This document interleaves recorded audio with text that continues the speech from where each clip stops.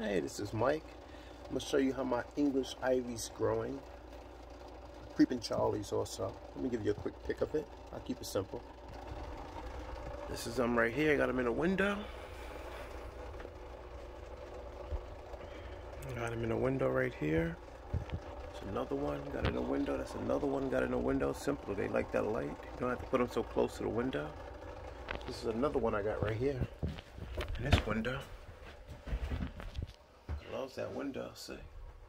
But I give it fish tank water, or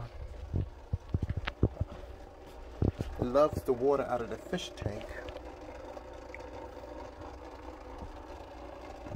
Let me show you something else.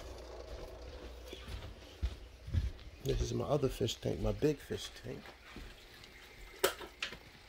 So I use the water for this fish tank. Got turtles, fish, everything in there. Paragomus. They got parags. Got another white one somewhere hiding.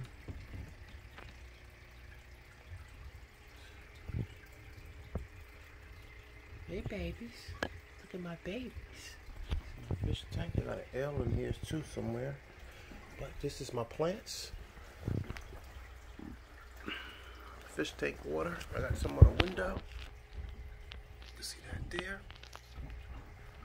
Got one some right here. I got some over here.